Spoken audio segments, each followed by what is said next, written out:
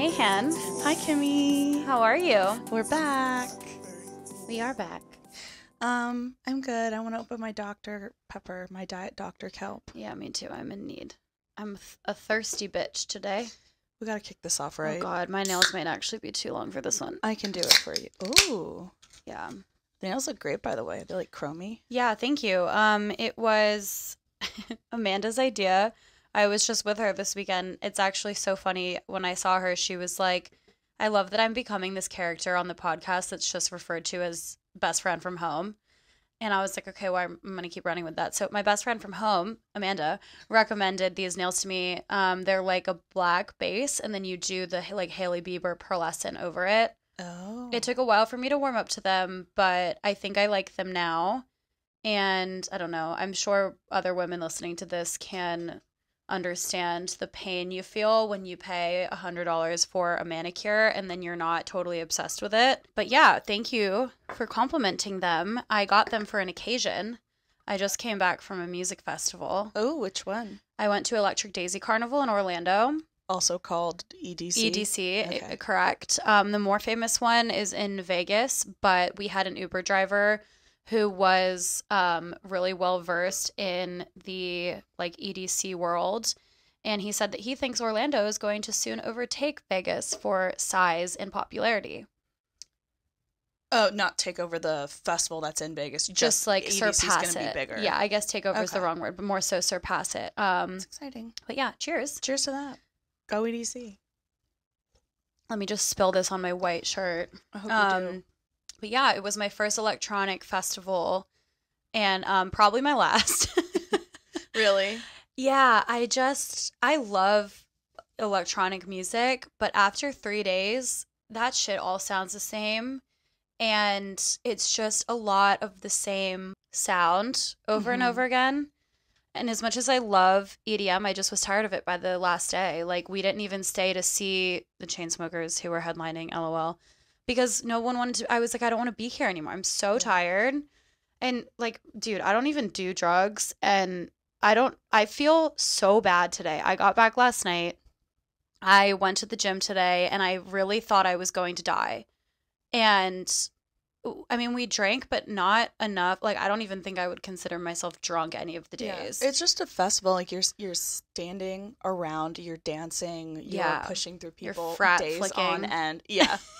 And you're in Orlando, so it's hot. You're sweating. You're covered in dirt and glitter and other people's body sweat. Oh my God. Yeah. Blech. We got pretty lucky with the weather. It actually wasn't awful. And I will good. say, in terms of other people's body sweat, as someone who frequents live music events, I will say that I officially think the EDM community is the most considerate and respectful group of people I have ever gone to a show with. I love that. I think it rivals like the metal scene, which I know also is surprising to a lot of people. But yeah, it was like we were maybe like 8 technical rows back from the main stage a couple of times, and you could like put your arms fully out and not touch anyone. I love that. It's probably because everyone's rolling so hard, no one wants to like bump into somebody and be Everyone- responsible for a bad trip or something. Or like everyone's so sweaty. Doesn't Molly make you? Yeah, it I makes have you no sweat idea. a lot. I've never done it, but Yeah. I'm assuming if you're on like Molly or shrooms or acid or something like at a EDM show or festival, like you don't want to be touched by other people. I feel like it could just like if I'm even drinking alcohol and someone touches me wrong, it ruins my entire evening. It depends on my vibe. You know how sometimes like you don't care. You're having such a good time. You don't really mind if you're bumping into people. But then there are other times where you get bumped into and you're like, oh, I'm going to fight today.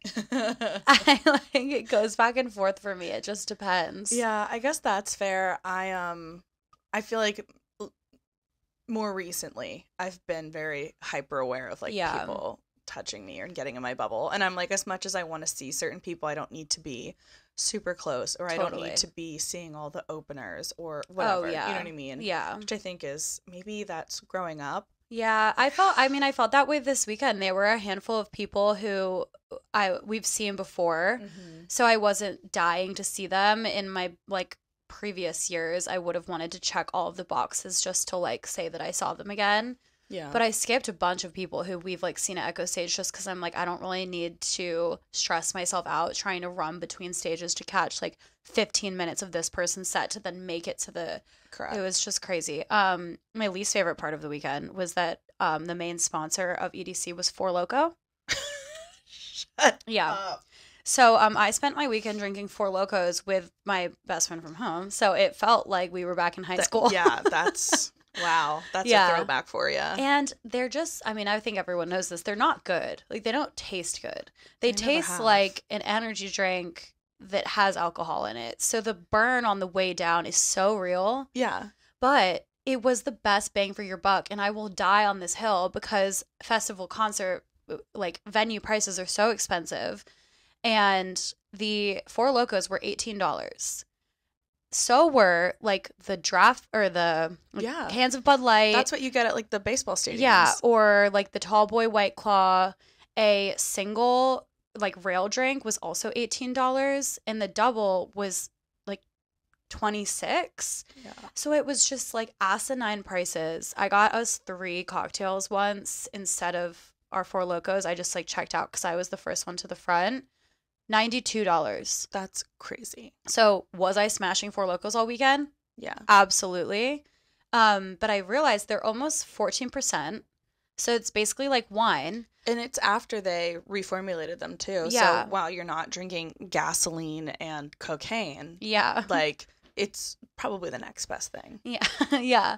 But the tall boys were 5 servings. So I was like, shit. This is like having 5 glasses of wine. Yeah. That's Like a I'm lot. set. I can literally get one when we get into the festival and then drink this from like 5 p.m. to 11 p.m. and be like sustained. Damn, are we going to start drinking Four Locos again? Like maybe, Hannah.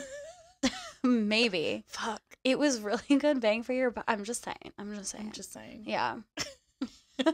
I love that. I got to see Medusa again. Wow. Who I know is one of our favorite friends' stories. That was fun. We had a bit of a dramatic night ahead of us, and I was going to see somebody that I really wasn't prepared to see at a party, and I got really drunk. And I didn't realize it until we like got into Echo Stage and Medusa was on, and I was chatting people up. Yeah. The whole time. And then I started talking to Kimmy and she's like, I'm literally like, this is too much. And I was like, and then all of a sudden I looked around and I was like, what am I doing here? Yeah. I gotta go. I'm Hannah way too living much. her best fucking life. She was making friends at the pregame, making friends at the concert. You were like whipping your hair back and forth. It was amazing. God.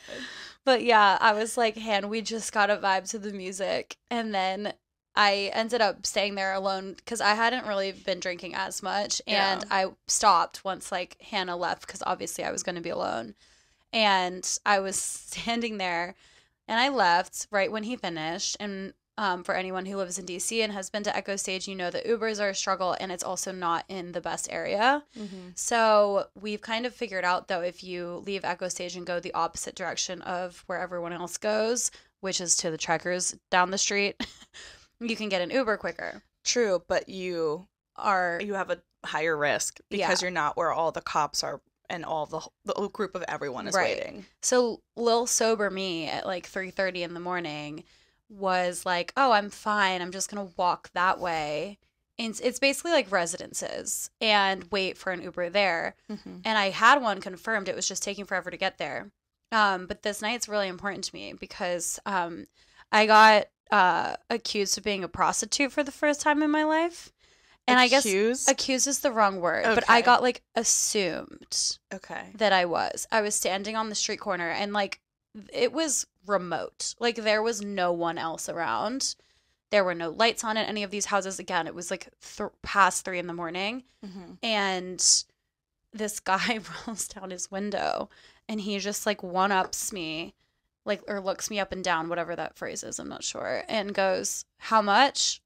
And I went, what? And then he pulled away. And I was like, no fucking way. Like, and I don't know if he was being serious. Did you consider it? I mean, no. It was too late. Yeah, I knew you were going. It was too late at night. I was ready to go home. But yeah, I look back on that fondly and I'm like, was it the leather skirt? I don't know. Who knows? It probably was just because there's like no one else around there. Yeah. And I love that you also like met like a 20-year-old and befriended him as well. I did. His name is Gabe. I mean, we're not friends, but I have his number. Hey, Gabe. Yeah. Oh, I forgot about this story, Anna. He was like really incessantly hitting on me, and I was not interested. Big like black X's and like no wristbands. He was literally 20. He could not drink legally there, and he was like, "Where do you live?" Like blah blah blah. I was like, "I live in DC," and he was like, "I go to UMD." And I was like, okay, like, I'm not entertaining this. And then you want to come back to my frat house? He was like, so am I like coming home with you? And I was like, no. And I looked at him. So I was like, bold. I was 27 at the time. I was like, I'm 27. And he was like, it doesn't matter. And I was like, it does to me. Age is just a number, baby. I was like, I'm not knocking up with a 20-year-old. I love that. I love that energy of like, so am I coming home with you tonight? Or like, yeah, that's where I should start using that. He was really forward, and I gave him my number. Really, I think it's just a means to appease him and like get him off my desk. But it's so funny on Be Real.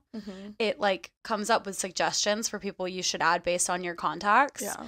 And because Be Real is like a very Gen Z thing, he pops up on it all the time. Oh God! I'm like, should I just add him? It would be funny. It would be a good beat. There's a good bit. No way in hell he would remember me. No. I should text him. I should text him. No, I'm going to use that pickup line. I also really love one of our friends used a pickup line one time, and she said, "I'm going home. Are you coming?" And I was standing right there when she said it to this guy, and I was like, "Are you talking about me?" No. Oh, I've done that before. Maybe that's why she did it. Oh. That was the first time I heard someone actually use it in the wild, because I was having a conversation with this guy, and she came up and goes, "Hey, like, I'm going to go home. You coming?" I love it. And I love like, the energy. Perfect. The one I'm thinking of that I used recently that you were in earshot of was me, you, and said guy. And I said, okay, I'm going home and one of you can come with me. Oh, right. That was a good one, too. Thank you very much. You're like, I'm calling my Uber, one of you can come with me. And I was like, I just stared at him. I know. Later on, he was like, I really thought you wanted Hannah to hang out. And I was like, I mean, I did, but that wasn't my main motivation. Yeah, I have priorities. Yeah, good times. Girl Look at us go.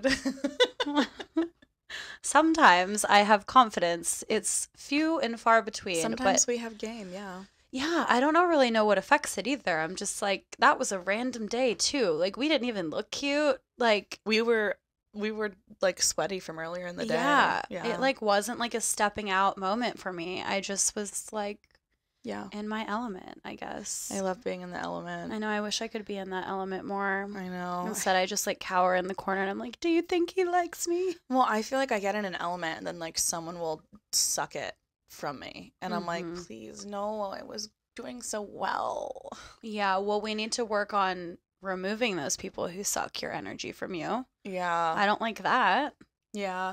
I've been, I feel like that's something that I've seen on TikTok lately on like my For You page has been like people talking about like, especially parents and family. Now that it's almost the holidays, it's a hot topic. Yeah. And especially if you're on like a gay or queer side of TikTok, which I happen to be on, a lot of people obviously have some toxic family issues. Totally. And people are like giving them like, when this happens, like, you shouldn't feel bad for cutting them off. You shouldn't feel bad for setting a boundary. It's something I talk about with my therapist a lot, like setting boundaries. So these also always intrigue me. And she always recommends, by the way, my sister is getting this book, and then when she's done, I'm going to read it. But the book she always recommends is the Book of Boundaries, Set the Limits That Will Set You Free by Melissa Urban. I love that. And so I'm really excited to read that over the holidays. But I always see like people come on and like if you have the narcissistic parent or like the people that aren't just gonna accept you and they're the people that don't pour into your cups. I feel like that's also a thing that's been said a lot lately. Yeah. Like it's okay to set boundaries with those people, and sometimes the boundary is I'm going to say no, and sometimes the boundary is we can't talk. Yeah. I know. I feel like I've been struggling recently I guess like in the last year with basically not taking the time for myself when I recognize someone's behavior like that. Like, they're only ever talking about themselves or bringing up their crises or their issues, and they're never really giving back to what you're going through or being there to listen. Mm-hmm. I've found myself dealing with it and dealing with it and dealing with it until I get to the point where I snap, and then I don't want to even talk to them anymore. It's like I flip a switch. Very Gemini of me. Yeah. But I flip this switch where I'm like, I don't want you in my inbox anymore. Like, I don't want to entertain this conversation because it's only ever about you. You don't even like ask about me or my day or what I'm going through. I can't be your therapist. Like, yeah, the one I saw recently was like when you have a friend that's always in like a crisis mode, and it's like everything that happens to them is a crisis and they need your support. It's like the boy who cried wolf type deal. Gosh, and you're just like, it drains you, and then you don't have space for you to have something because either there's no room for it or you're self-conscious it's going to make someone feel that way. Yeah. And I think it's very interesting also as growing up as a female, we have been sort of wired to, and like it has been thrust upon us that you should say yes, right? Like you should always be able to like roll over, show your belly, say yes, be obedient, help people, support, like be a good little wife, like, oh my gosh. Whatever. Can I put a quick pin in the obey wife thing? Yeah. Have you been to a wedding where there is and obey in the wedding vows only for the woman? It's like, I promise to love, respect, and obey. I have been to a few weddings, and when I say my jaw dropped, I was like, who is still saying that? I've heard those one. I haven't been to one, but I've heard them. And the other one that gets me is the passing off of the bride to the groom. Yeah. And if it's somebody who traditionally has their dad or someone walking them and the dad hands them off. Yeah. Sometimes like whoever is officiating will say something about it. And who gives? It's like, oh, now the father has like given the whatever, so it's basically like how the transfer of powers, you know what I mean? And it's like being mentioned. I think that was like my sister went to a wedding and someone said it was like one of her really good friends who's not very religious, and the person who was officiating was like, someone that they found. So it was like, I guess something that he just said. So everyone that was watching was kind of like, wait, what? Yeah, I hate that. Because it was like no one was expecting it. Yeah, I don't like either of those. Yeah, but I mean, like that's you're just supposed to, even if you don't like it, you're not allowed to say anything. Yeah, women should be seen, not heard. To get back in the kitchen, Kimmy, why are you out here? That's a great question. Which I love saying when men are like keep talking or try and talk over me. I go, excuse me, honey, women are talking. Yeah, making people feel bad in real time. Yeah, is kind of fun. I'm not gonna lie. I'm like, honey, the women are talking. Do you mind going back in the kitchen? Oh my gosh. I typically say it to like our guy friends who get it, but I can't wait to say it to someone who doesn't understand yet. Yeah, I'm gonna pocket that one. Yeah, but it's just really hard to like being grown up in sort of this role of like you're expected to be a people pleaser. Totally. And like, smile. Hey, honey, smile more. You should smile more. Dude, I feel like this Where's your gets smile? Me all the time because I'm so fucking confrontational. Yeah. And I'm comfortable in confrontation. It doesn't make me uncomfortable. I can have an argument. I can talk to you about why you hurt me or why I hurt you. It's something I've always been fine with. And I more times than not speak what's on my mind. I mean, I'm not like a huge bitch, I'm not running around trying to hurt people's feelings. Only like 98% of the time. Right. But this like narrative started the last 5-ish years, like since I've been an adult, where they're like, oh, Kimmy's so mean, you're so mean, you're so mean. Yeah. And I'm like, because where did that come from? I don't know. And I think it started with me like, maintaining standards for dating. And I think, I was going to say, I don't think any of the women like started it or perpetuated it, which is so interesting. Yeah. It's all been perpetuated by random men associated with us. I think this has mainly been perpetuated by the random men in our lives, like in and out. For sure. But yeah, it like really started hurting my feelings the last few years because I've had like people mention it in front of my family before and be like, yeah, Kimmy's such a bitch. And I'm like, I think it's literally just because I haven't settled on a man who treats me like shit. Yeah, it's because you're not going to roll over and be like, oh, I'll excuse that terrible comment they just made about misogynistic or racist or whatever. We're going to be like, hey, can't say can you not? Yeah. That was really rude what you said. Yeah, or even like in a relationship or in dating, if like someone does something that I don't like and I want to invest the time in them, because of course if I don't, then I just will walk away. But if I like them and I want to invest the time, I'll just be like, hey, this really bothered me. It's early days. Can we fucking fix it so that we can like go on the right foot? Yeah. And I feel like, I don't know, that level of confrontation has in the past been perceived as me being like rude or inconsiderate. And I think it's because all the men are just like, no, she's supposed to be nice and just accept it. Yeah, it's also like I'm not going to sugarcoat everything and be like, it would be really great if you could. I'm going to be like, I need you to communicate better because I feel like shit. Yeah.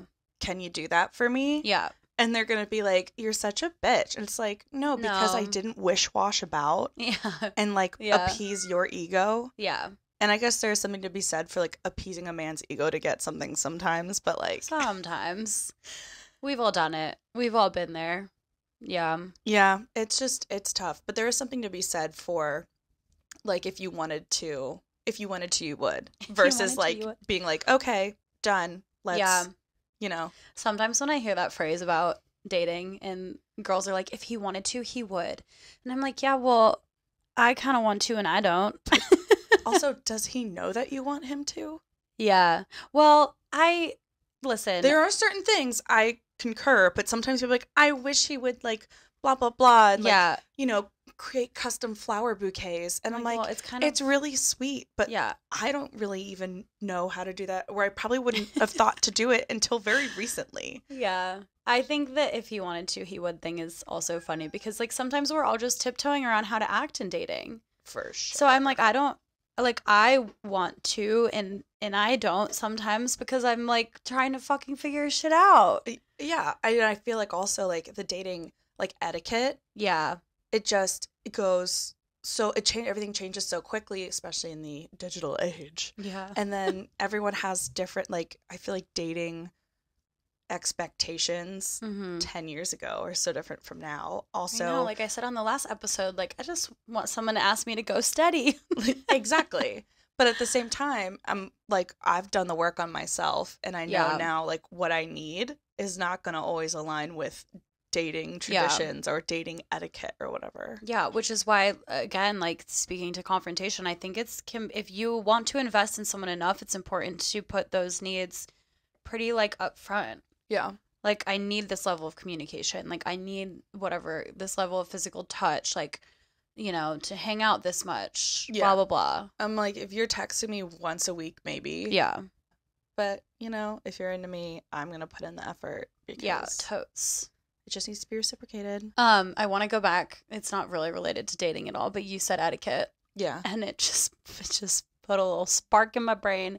I flew yesterday and I realized a new thing that gives me social anxiety out in the wild about flying, which I know we've talked extensively about on this podcast. You have some trauma. I have some flight trauma. I hate planes. Well, let's talk about it more. Yeah, we're just going to keep, therapizing it all on this podcast. I got an aisle seat, which I also hate because it makes me motion sick now. I got an aisle seat. Thanks, Delta, for absolutely nothing. But Delta Airlines, life is a fucking nightmare. Because we hate you and life is a fucking nightmare. Yes, precisely. Thank you, John Mulaney, for that one. Anyway, I'm in the aisle and the plane lands. And I was like 23 rows back, so we were not moving for a while. And we pull up to the gate. And everyone starts getting up. And like, the men in the aisle are all like, I need to be up first. Also, hang on.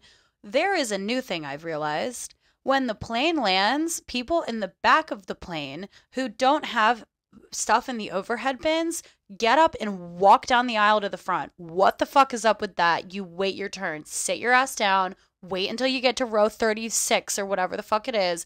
And then you walk. The only thing I have for that, this is only allowed if you are missing a connection. Yeah, making a tight connection. I agree.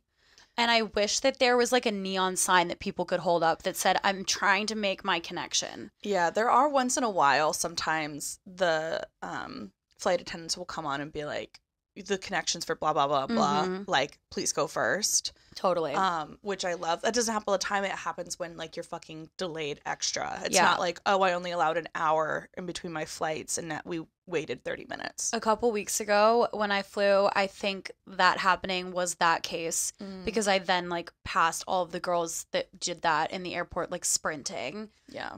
But last night, I think it was just people being rude and wanting to get home. There are so many people who are going to do that. Yeah. And we're just stand up and wait. And I'm like, I get it if you're 6'6", but I also don't get it because fucking wait. It's already been 2 hours. You can just wait 10 more minutes. Airplane is literally, it's not tall anyway. Yeah.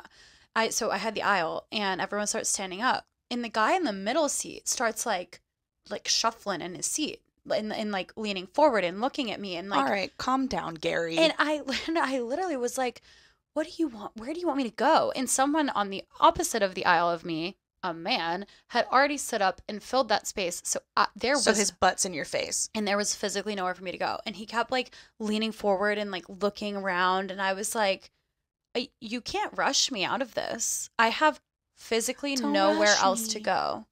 And it made me like, it gave me social anxiety because I was like, it's on me to get up and like move our row out.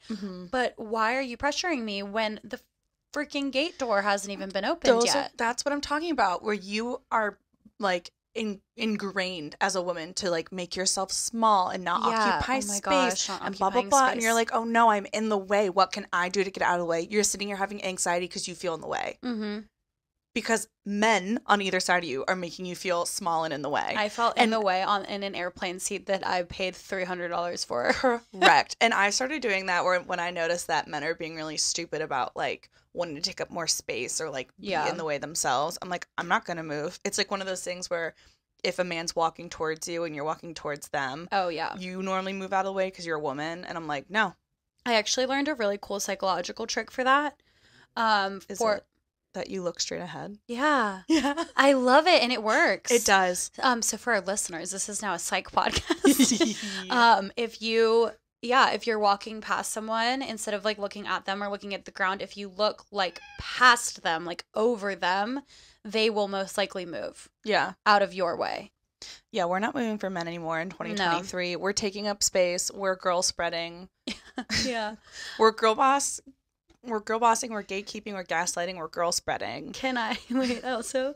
I mean, I'm thankful to be a woman for many different reasons, but one that recently got me that I thought was so funny is that I feel like all women share this too. We prefer the booth.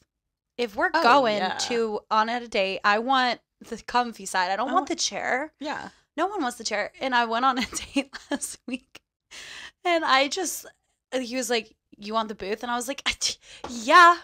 I was like, fucking obviously. I didn't say that. You don't even know me. I didn't say that, but I was like, I wish you did. I was like, it was ingrained in my brain that I get the booth no matter what. Yeah. And when he asked, I was like, oh, I guess maybe I shouldn't just take it. Yeah. But I did. But you could just take it. Yeah. Yeah. Yeah. Because you deserve it. Because you also work hard and you also pay $300 for your airline seats, and don't let anyone make you feel uncomfortable. Yeah. Sit there on your iPod with your Kindle and read your magazines and whatever else you're doing. Watching Top Gun 2 on the screen in front Light of me. Light a cigarette. Go to jail. Who cares? Specifically Top Gun 2, not on my own screen, but on the person in front of me. Look, if you aren't watching a movie or a show on someone else's screen on the plane, what are you doing? Literally, what are you doing? Why are you even there? I recently saw... It's a canon event. You can't interfere. Oh, I recently saw, and I don't know why I'm even going to say this because I have no supporting evidence, but I saw a headline that said that there is a psychological reason for why we are more inclined to watch someone else's screen on a plane than ours. And I didn't read it, crazy. So I can't follow up. But maybe if you tune in next week, maybe we'll do some research for you. Yeah. This is now a psychological research podcast. Yeah, I also have, speaking of also being confrontational, just going to skirt back to that. One of my favorite confrontation and argument techniques is also a psychological fun fact. Oh. Where the fewer words you say, and like the more quiet you are, the more likely your opponent or the person you're having a conversation with will contradict themselves, back themselves into a corner, basically like giving you ammo to then win the argument. It's the same thing as like a sales tactic, which we've talked about before, where you speak just shut less. the fuck up. You shut up and let them fill the void, and they'll keep talking, and they'll give you enough information. Yeah. Whether you're mad at them or not. Yeah. It's amazing. Just let people spew. Yeah. Oh, God, and they be spewing. They be spewing. I said I was thankful for being a woman, and then it made me realize that Thanksgiving is coming up. Oh, my God. And this episode will actually come out Thanksgiving week. Yeah, and then the week after, because we'll be away, we won't have an episode. So. Yeah, so everyone's going to have to we'll just listen to this twice. Our little holiday break. Yeah, a holiday. On a holiday. But what are you thankful for this year, Hanny?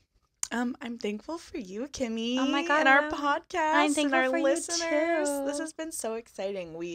I at least needed a creative outlet. And, Totally. Something different to do. And yeah. This has been very fun, and I've learned a lot of stuff. Yeah, I agree. And a lot of people have been asking me lately just like how it's going and how many people listen, and I'm like, I honestly don't know the answer to that because it's become basically like a hobby for us. Like we just sit here, we shoot the shit for an hour. We have sushi on the way tonight. So it's just like a little hangout, and it's so fun for us. I feel like in the beginning I was so gung-ho on like creating so much additional content and like reels and blowing up and trying to go viral and like all this stuff just because first of all, that would be sick. But also just because I thought it was like gonna be, I don't know if I thought it was gonna be easy, but we have had no time, ladies and gentlemen, and commitment. Everyone.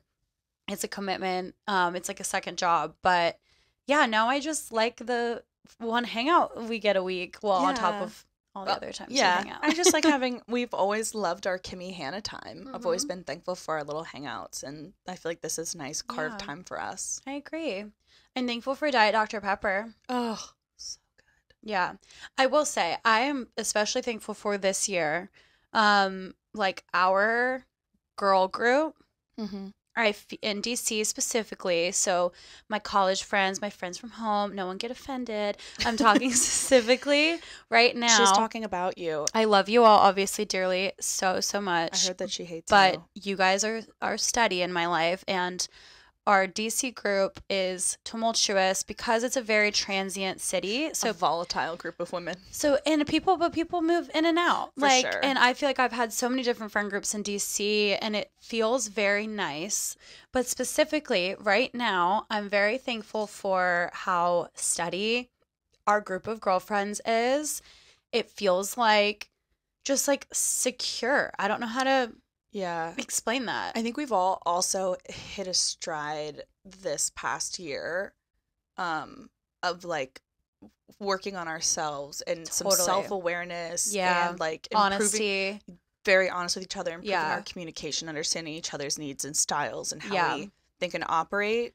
And like expectations of each other. Yeah, there's been like a lot of grace now has been like understood. So it's like 100%. Instead of just getting like confused and upset about certain things, we're like, they just think differently. They process information differently. Yeah. Perfect. Yeah. So I'm very thankful for our girls group. Yeah. It definitely keeps me sane. Love you guys. Love you all so much. I'm so lucky to have such a... Holly says she loves you too. Wow. Yeah, I just feel lucky to have such a nice support system. So that's what I'm thankful for. Is Holly part of the girl group, yes or no? Obviously. Okay. Yeah. Are you looking forward to going home for Thanksgiving? I'm not going home for Thanksgiving. Yeah. Oh my gosh. First of all, flights were like $800. That's the downside of living where other people vacation. Yeah, that's a Florida phrase. It's embarrassing, but true, because everyone else is going down there for the holidays and it's expensive, and I didn't feel like it because I'll also be home like 3 weeks later. True. So I'm just couldn't do it. Couldn't swing it. But speaking of our lovely girl group, me and Lucy are spending Thanksgiving together, and we have all these fun plans. We're going to go to a Christmas market. We're going to make food. We're going out on Wednesday night in College Park. Wow. I know. So I'll get my Wednesday before fix in. I'm so excited. Wow. I know. It sounds so like chill but exciting at the same time. Yeah, and like wholesome. I texted her today. I was like, I think I'm more excited for Thanksgiving this year than I have been. Yeah, because your mom is hostess with the mostest. She is. So I feel like you guys always have like such like a spread and everything, and it can be a bit stressful sometimes. Yeah, and you get gussied up. Yeah, we get gussied up. Yeah. Obviously I love going home, but this year was like looking a little bit different in my family, so it made sense for me to stay here. Well, that'll be really exciting. Yeah, what about you? My family is super chill and laid back on a lot of stuff. I'll be going home to Pennsylvania. Love it. And my aunts are coming down from New York. Nice. So we'll have some extra people, but we're always like super chill. We like all cook together basically, and we just make really good food and just like sit and hang out. Your mom, Hannah's mom, everyone has made me food that I think about daily. It is so good. Like there are recipes that she made Hannah and I when we went up to visit one time that I still like, it'll just cross my mind and I'm like, wow, I could really go for that right now. I can try and make it for you. I can't guarantee it'll be made the same as Jay, but so good. Yeah, we always have like a super chillax, so it's like PJs, you know, so showered but no makeup. Yeah, like just hanging out. That sounds incredible. Yeah, I've never had a relaxing holiday, but I'm looking forward to someday having one. You can come home with me. Well, that's why I'm excited for this year. I think it's actually going to be relaxing. Yeah, even the COVID Thanksgiving that we hosted here with like 6 of our friends was stressful as hell because we woke up at like 10 a.m. to cook. We did everything from scratch besides the turkey, which we ordered from Honey Baked Ham. Nice. Yeah. Yeah. I mean, I love cooking and stuff, and I feel like we aren't one of those families to plan out like what needs to go in here, there, and everywhere. But like a timesheet. Yeah. I remember those days when all the family was around, and I'm just like, whew. Yeah. It's a lot. Well, we hope everyone listening has a wonderful Thanksgiving and that you think about what you're thankful for. We know obviously the number one slot is the fact that Hannah and I started a podcast this year. Yeah, you're fucking welcome. Yeah. Tell all your family is still listening. I hope you put us on while you make your Thanksgiving foods. Yeah. And you listen from start to finish and you watch us and you enjoy this. And you argue about our hot takes with your family members who might not agree. And your parents get into arguments with you because they're like, do you do this? Yeah. Is this what we paid for? Is this who you're friends with? These girls are terrible influences. But thank you for listening and for watching everyone. And tuning in every week. We're thankful for you. And spread some thanks and love this season. And we'll see you after the break. Yeah, we'll see you in 2 weeks. Okay. Bye, everyone. Bye. Bye, stupid idiots. Love you, bye.